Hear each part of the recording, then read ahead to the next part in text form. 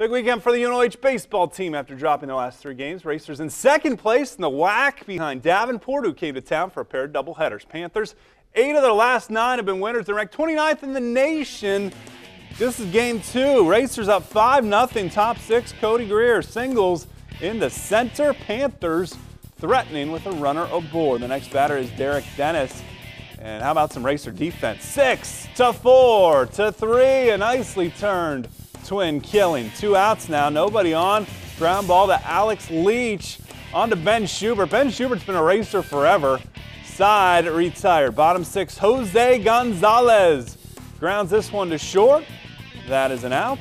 Then it's Brett Aikens sending it deep to left. Can he get it? Ah, snow cone catch. Racers take game 2, 5-0 in 7 after dropping the first one, 13-9.